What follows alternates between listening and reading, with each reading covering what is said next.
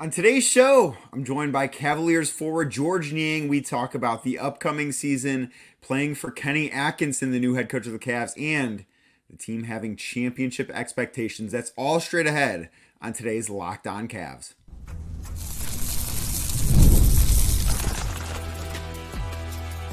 You are Locked On Cavs, your daily Cleveland Cavaliers podcast. Part of the Locked On Podcast Network, your team every day. What's up, everybody? I'm Danny Cunningham. You might know me from my time covering the Cleveland Cavaliers, places like 92.3 The Fan, Cleveland Magazine, and a number of other stops along the way. I want to say thank you for making Locked On Cavs your first listen every day. You can find the show anywhere you get your podcasts, Apple, Spotify, anywhere else. Make sure you are subscribed. Make sure you hit 5 stars on that rating, and make sure you leave us a nice review as well. You can also find us on YouTube. Just search Locked On Cavs on YouTube. Hit that thumbs up button if you're liking this video. Click subscribe and click the notification bell as well. Of course, a proud part of the Locked On Podcast Network, your team every day. And today's show is brought to you by Game Time. Download the Game Time app, create an account, and use code LOCKEDONNBA. That's LOCKEDON NBA for $20 off your first purchase. Terms do apply. Super excited to have Georges Niang on the show today. Talk to him about a number of things, playing for Kenny Atkinson, what's it like to play for a new coach, the Cavs having some championship expectations, and we talked a little bit about NBA media as well. George has his own podcast, The Bench Seat, that you can go check out.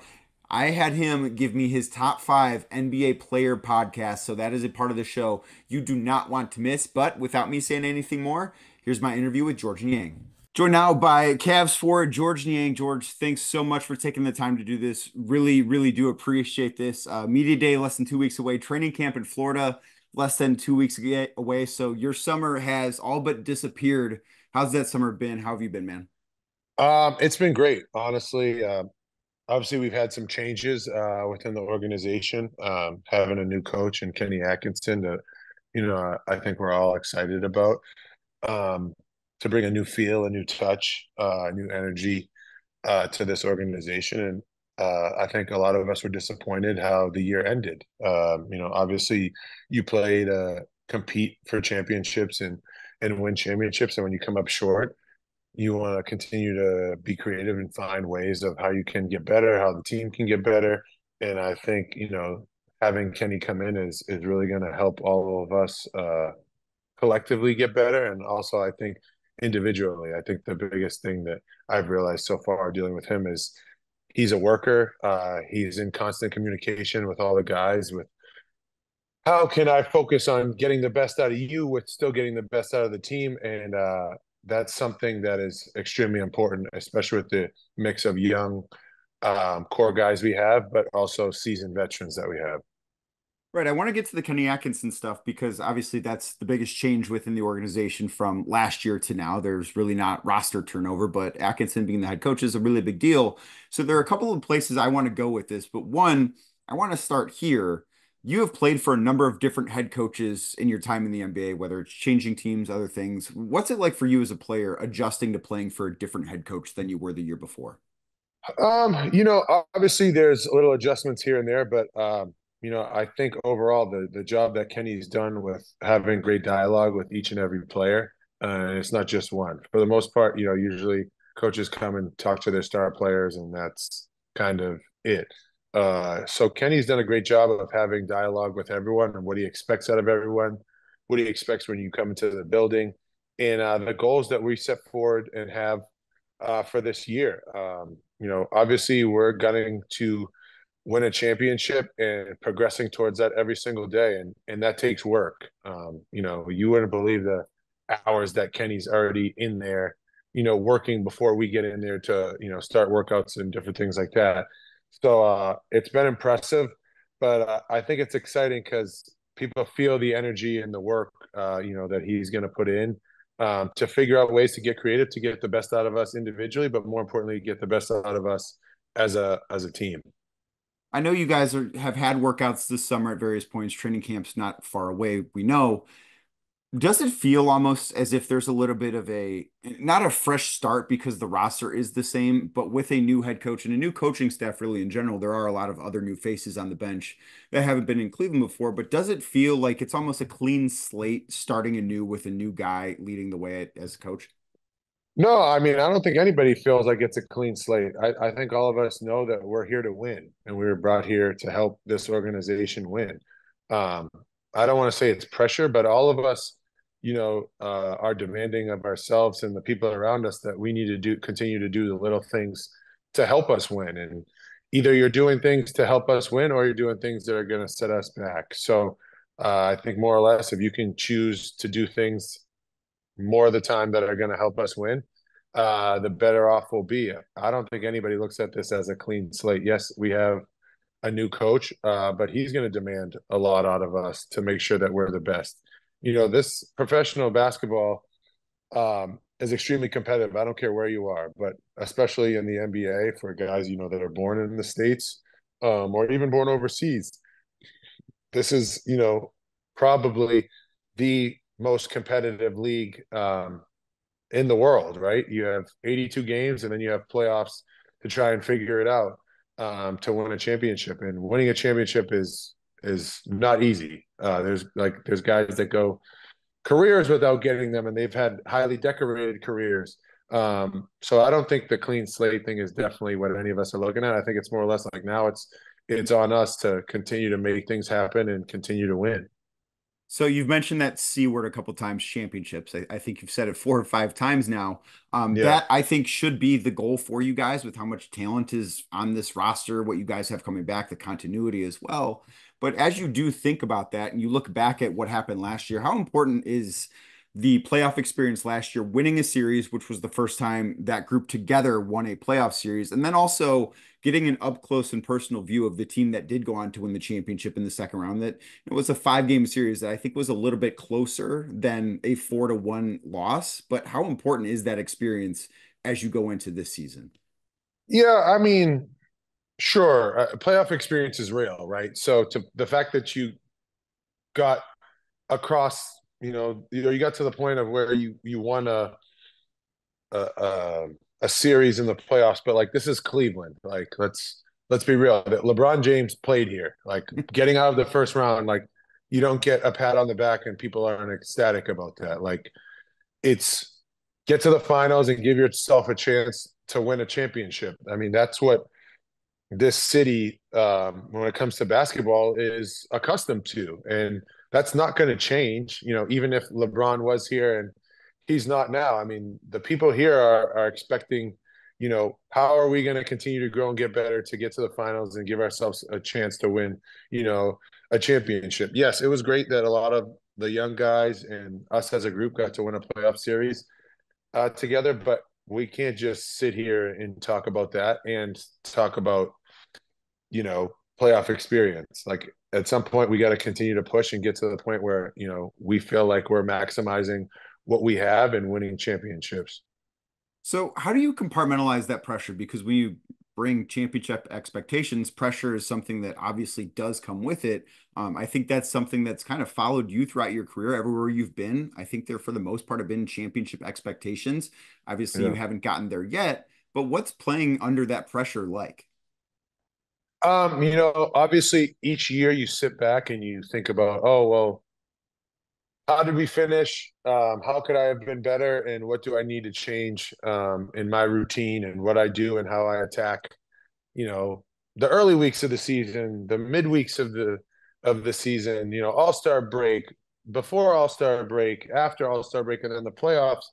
And you can't keep thinking you can do the same thing, especially if you haven't made it to the finals or, you know, won a championship. So I'm constantly trying to find new ways to challenge myself and continue to grow and get better and bring people along with me, especially as a vet, because that's a thing that, you'd never want that to be a lost art. You don't want your veteran guys just thinking it's about them. You want them to bring guys along with them, especially on these championship journeys. Sure, it's pressure, but at the same time, it's like this is a privilege to be able to have that pressure to compete every night for a fan base that cares, right? I would rather play for a fan base that, cares and expects you to win than someone that's just happy with, you know, rolling out of the first round. That's not a fan base that's trying to get the most out of their team. And this Cleveland fan base expects the finals and championships. And I love that, because when there's dark days and you need motivation, that's enough motivation right there to think about, that carpenter, that electrician, that businessman that's taking his kid to a Cavs game, expecting you guys to win night in and night out. Today's show is brought to you by Game Time. Game Time is the place that I go when I need tickets to an event, whether it's the Cleveland Guardians, the Cleveland Browns, a concert, anything else. Game Time is the ticketing app I use. Why do I use Game Time, you ask? Well, I use Game Time because they've got features that I absolutely cannot do without while I'm scouring the market for tickets. They've got the all-in pricing feature. You just hit that little toggle, say, hey, I want to know what I'm going to be paying up front. I don't want to be surprised with last-minute fees and taxes. Nobody wants that. You want to know what you're going to be paying before you hit checkout. Game Time gives you the ability to do that. Another thing Game Time does that I absolutely love, Game Time in the app, I click on a seat. Maybe I'm interested in sitting here, but they're going to show me exactly what it looks like in that seat, whether it's going to a Cavs game, because those are coming up. If you click a seat, maybe it's in the budget, you want to sit courtside.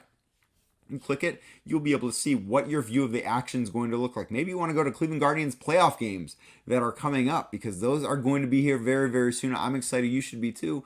Game Time, the place to go for those tickets. It is absolutely something that, knowing where you seat, for me, that's a deal breaker when I'm shopping for tickets, and Game Time has the ability to satisfy that need for me. So take the guesswork out of buying tickets with Game Time. Download the Game Time app, create an account, and use code LOCKEDONNBA for $20 off your first purchase. Pretty good time of year to be able to use $20 off your first purchase. Again, terms do apply, but create an account, redeem code LOCKEDONNBA for $20 off. That's LOCKEDON NBA for $20 off your first purchase. Download Game Time today. What time is it?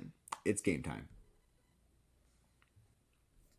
So you mentioned the veteran leadership aspect of things, and obviously you've been in the league for quite a while at this point. What's your role like as a veteran? Not necessarily, we know what your role is on the court, but what's your role like in the locker room, on the bench with the guys? What's that role like as a vet for you?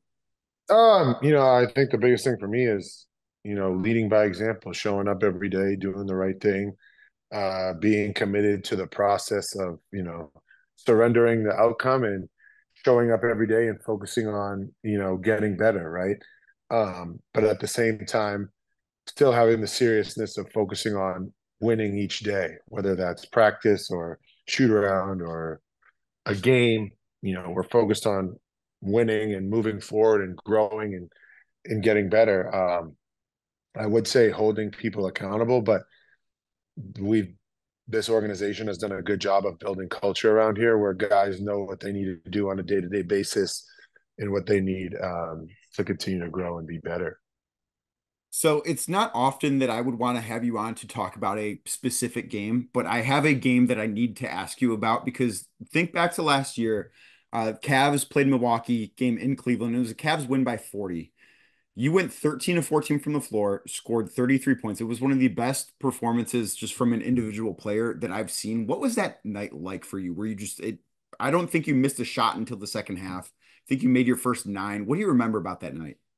Yeah, I mean, it was remarkable. It was a career night for me, right? And I think when you're playing a East Coast or Eastern Conference, rival, you definitely want to bring your A game. I don't think Giannis played that game, but I just remember starting off, I think my first basket was like a fast break floater. And then from there, I happened to fall into a couple other buckets. And next thing you know, it's like when you're 6 for 6, and you realize like, oh, 6 for 6, and, you almost are like, I can't miss, so it's essentially I don't want to say you're unconscious, but you're just in like a free flow state. And, Donovan was getting me the ball. Karras was getting me the ball. Sam, Max, all those guys. And it was it was a tremendous feeling. It was a great game. I think the coolest part was we got to really thump them and beat them bad. And you definitely want to do that and make a statement while you're, going forward. Was that the first time you had experienced that? Like, I don't know that you had another NBA night like that. I don't think you did, but at another level, did you have a day like that where you were in that flow state and nothing, it didn't matter what was happening, nothing could stop you? Yeah, I mean, they don't happen that often, but when they do happen, you definitely remember them. There was probably one other time when I was in Utah. I went 7 for 7 from three against Charlotte, and that was another time where it's like, wow, everything feels in rhythm. There's everything that's clicking, and it's just a good overall vibe to have. I think for me, it was awesome to have that in Cleveland. Especially making shots and beating a Eastern Conference rival. Because, like I said, you know, Cavs fans expect a lot out of us, and that was a huge win to kind of propel us, moving forward during the season. So I want to get to some of the stuff that you're doing off the court. I want to talk about maybe your next life in the media as well, coming up in a little bit. But the one question that I do love to ask players that I have on the podcast or sitting down to chat with, you for your entire life, I'm going to make the assumption that you have played basketball and dreamed of being in the NBA before you got to the NBA. Is that a fair thing to assume? uh, you know what? I'll say yes, but it wasn't always like that. But yes, I dreamed about playing in the NBA for sure. So when did you know that you were good enough to be an NBA player? Like, was there a moment? Was there a game you played, whether in AAU or at Iowa State? What was the moment that sticks in your mind where you looked in the mirror and said, I can play in the NBA? I think it was probably my junior year going into my senior year where, people were asking like, hey, are you gonna, you know, come out for the draft or whatever? And I was kind of like, well, why would you think that I'd be, leaving school? And then I went to LA and kind of was able to work out with some pros and kind of held my own, but more or less you kind of realize that professional basketball is completely different than college basketball. There's just nuances. I'm trying to explain it where it's like would make sense, but it's almost to the point where it's like speaking two totally different languages. Yes, there's some similarities, but it's like completely different. The physicality, the schemes, the continuity, good shot, bad shot, shot clock, 3-point line, like all that stuff. Um, but I would say probably going into my senior year through like the summer of my junior, at the end of my junior year was when I really realized like, oh, I could turn this into a reality. But that even said, I had a great senior year. I was the 50th pick and didn't play my rookie year and was sent down to the G League. So I would say it's more or less, you can always believe it, but it's a constant battle of proving it night in and night out. You don't have to prove it to yourself, but proving it to other people, so that you can stick and have a job. I think the best way to explain the difference between college basketball and the NBA is like they are, you use the same basketball, you have similar rules, but despite all that, they are entirely different sports. Like it's just such a different animal, one level to the next. Not to say they're both not difficult, but they are different sports, is the best way I would put it. Yeah. And then what was your welcome to the NBA moment? I think I've said this a couple times on podcasts, but I think it was Robin Lopez was playing in Chicago while I was in Indiana, and I like went up to go for a rebound in preseason.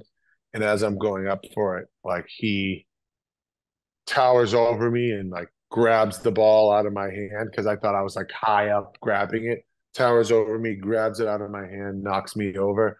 And as I'm down, like I fell over, I'm looking back at the hoop under the stanchion, and he's just dunking it. And I was like, oh, shit. Like this is how this is. Like I never saw this type of stuff in college. So yeah, that was my welcome to the NBA moment. That's absolutely amazing. And everyone that plays in the NBA has one of those moments. I love to hear about them. So you do some stuff away from basketball. You've got a podcast, The Bench Seat. What made you Yes. want to get into media? I think the coolest thing is I've always been into talking about sports. I've been into sports. Um, the media outlet has kind of been super cool because I've always liked to peel back the onion and see what it's like to be on the other side of the microphone. You play basketball, you do all these things, you have these expectations and thoughts about the media, and then until you have to get behind a microphone and you're asking the questions and you're like, holy smokes, you can't just show up and do this. It actually, you have to do some research. It takes practice. There's cues when to talk, when to let someone tell a story. And I'll never forget when I went to the MBPA's broadcaster, Jerry Madelon, who's a great friend and mentor of mine in this, media business. I was talking and I asked someone a question and they essentially said something and I moved on to the next question and Jerry stopped me and was like, hey, like, what if he just said, I killed someone last Tuesday and you just skip over and just ask the questions that you have written out. Like, you have to pay attention to what they're saying. Oh, so you killed someone last Tuesday. Like, tell me about that. So it's more or less you're trying to build a relationship with the person that you're having on your podcast or through media and essentially trying to draw them closer to you to pull out stories that, podcasters or your audience would want to hear. And that's an art. And just like how basketball is an art with skill, like it's an art to storytelling, to getting people to tell stories, to getting people to be relaxed enough to want to open up and tell you stories that other people or your audience is drawn to. That's a great example. That's an awesome story. And one of the stories that you told recently on an episode of your podcast was with Mo Wagner. Obviously, you just got done in April facing off against him, and Wagner, as you mentioned on the podcast, and I think anyone listening to this knows, not exactly beloved in Cleveland. I'm not sure he's beloved in any visiting not at arena. All. Yes. And you guys talked about how you got really upset with him one time and you texted him that you wanted to fight him after the game. And obviously that fight did not happen in the hallway of whatever arena that game was being played in. I'm not sure if it was in Orlando or in Philly when this story happened. But what's the closest you've come to actually being put in that situation? I think there's a thing at the NBA where it's a lot of bark and not a lot of bite. Trust me, there are guys that are willing, to get down like that.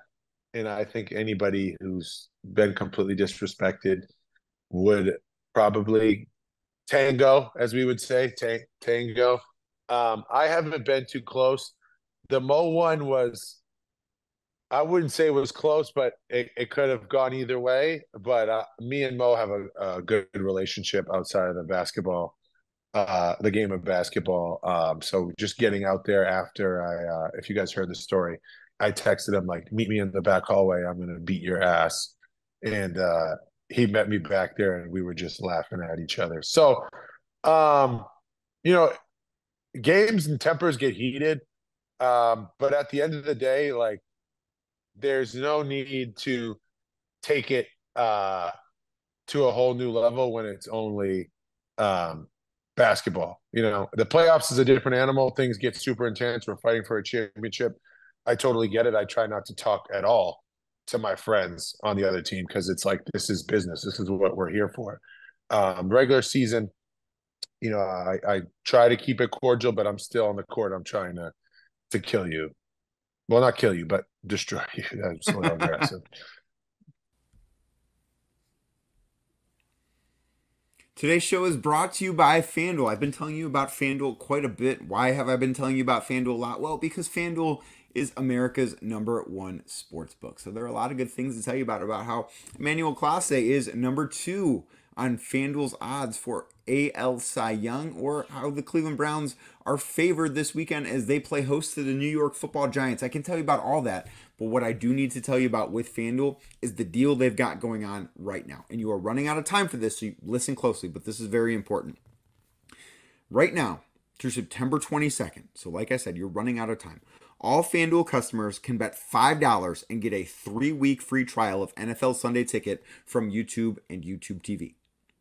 You heard that correctly. You bet $5 with FanDuel, you get a 3-week free trial of NFL Sunday Ticket from YouTube and YouTube TV. Then with the YouTube TV base plan, you will be able to watch every regular season Sunday afternoon out-of-market game. All you need, a Google account and a current form of payment, and you can cancel anytime.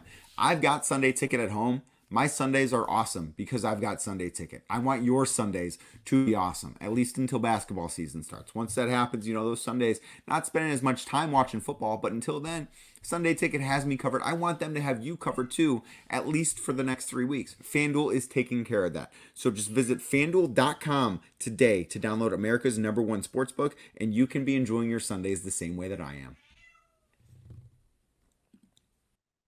All right, and I will get you out of here on this last thing I want to ask you. With you being, in the podcasting game, there are a number of players in the NBA that are as well. I want to know who your top 5 NBA podcasters are right now. Okay, so can they be ex?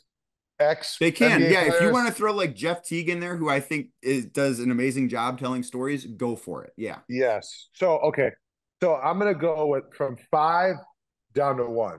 Does that work? Yeah, perfect. Okay. Let's do it. So I'm going to go coming in at 5. I think Paul George's podcast, he does an amazing job. He does a great job of getting guests. He does a great job of having his co-hosts that can kind of like drag in and draw in stories and kind of like talk the basketball lingo. And it's really entertaining. I think he does a really good job of, finding like the newest hot guest, having it on the podcast, and then kind of going from there. And it's extremely entertaining because not only are you getting stories of like the DeMar DeRozans, is it Juju Watkins from USC? Like it's just all over the map. Like there's Cameron. Is it Cameron Brink? Is that the one? Yeah, from the Sparks. Yeah. Yes. To there, and he just has a wide variety of like strictly like basketball people on, and it just gets really entertaining, right? So I'm really drawn to that. Then at 4, this is tough. I'm going to go with Draymond Green because I find Draymond Green entertaining that he doesn't have guests on there and that he can just make it entertaining, right? It's just like, that's impressive because when you're sitting here, it's almost like, holy shit, am I rambling? Is this too much talking? And he somehow finds a way to tell stories, to get his point across, and go from there. So I find that really cool. The third one is one that I find comical and laugh at is the Paul Pierce, Kevin Garnett one. Like I think they talk about everything under the sun, which I think is like extremely cool, especially for an outlet. Because talking about basketball all the time gets kind of like tedious and repetitive. And Kevin Garnett's telling a story about, the closer for the Mets and how he comes out and Paul Pierce has no idea because, who knows what Paul Pierce, he was like, Lord, you gotta see how he gets down, like da da da da. And it's just like it's so, and he's like, he's about to strike that MFR out. Like it's just entertaining, and I love to see that other side, especially being a kid from Boston. Seeing them open up is super cool. Second, I gotta go with my guy Jeff Teague. He was my vet when I was younger, and he does a tremendous job of. People didn't really know the personality that he had before he was in the podcasting business, but the way he tells stories is exactly how I remember him when he tells stories about when we were around each other, and the memory that he has is second to none. It's awesome. He has his co-host on there along with Behan, and those guys are funny too. Can you just imagine like them sitting around a fire telling stories? Well, now they just added a microphone to it, and they have like rappers, Mike Epps, basketball players on there. And I think that's super cool, especially as a retired player, to go out there and get that done. And then first, Steven Jackson and Matt Barnes, like all the smoke, they've been doing it for so long now. And they've done a tremendous job of really, I want to say a couple of years ago, it was towing the line of what was appropriate and not inappropriate, but it was almost are you going to punish us for the truth? And they just tell the truth, and it's kind of been accepted. You don't get canceled. It's definitely something that, I've grown to appreciate and like. And I got to give an honorable mention shout out to the Pat Bev podcast, because his is actually the same thing of towing the line, especially last year, getting traded in the midst of that. You're posting episodes of what's actually going on, and I think that's super cool. So Pat Bev and the Pat Bev podcast definitely get an honorable mention over there at Barstool. Well, we got to get your podcast in your own top 5 very soon, George. There we go. The Bench Seat We- podcast. Like, subscribe, follow. We're on Instagram. We're on YouTube. Get on our YouTube channel and subscribe. We greatly appreciate it. Yeah, Georges Niang, the host of the Bench Seat podcast, YouTube, Spotify, Apple, everywhere you get podcasts. Also plays basketball for the Cavs, I guess, too. George, thanks so much for doing this. Absolutely. Thanks so much. Thank you again for making Locked On Cavs your first listen every day. Like I said earlier, you can find the show anywhere you get your podcasts, Apple, Spotify, anywhere else. Also, make sure you check us out on YouTube. If you're still watching this video on YouTube, hit that thumbs up button. Make sure you click subscribe and hit the notification bell as well for me. Also, shout out to Georges Niang for coming on the show. I thought he was awesome. Really loved his podcast power rankings, but it was really great to get into some Cavs stuff as the season does approach. George, however, not the only member of the Cavs coming on this podcast. You're going to want to make sure you're subscribed. You're going to want to make sure that's on wherever you get your podcasts and on YouTube as well. I've got one of the Cavs starters coming on the show in a very near future. Make sure you're subscribed. Don't miss that. Thank you again for making Locked On Cavs your first listen every day.